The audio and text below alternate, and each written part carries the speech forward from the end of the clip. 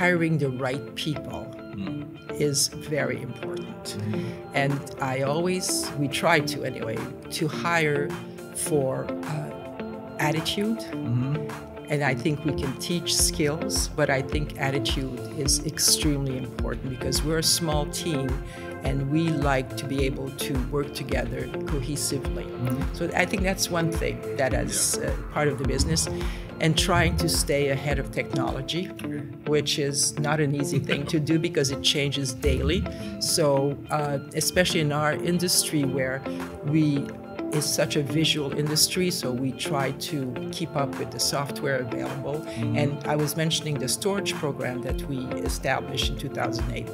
We've grown with this technically and with technology, and we have a software now that we own, and that helps us with that storage program and keeps things running very smoothly.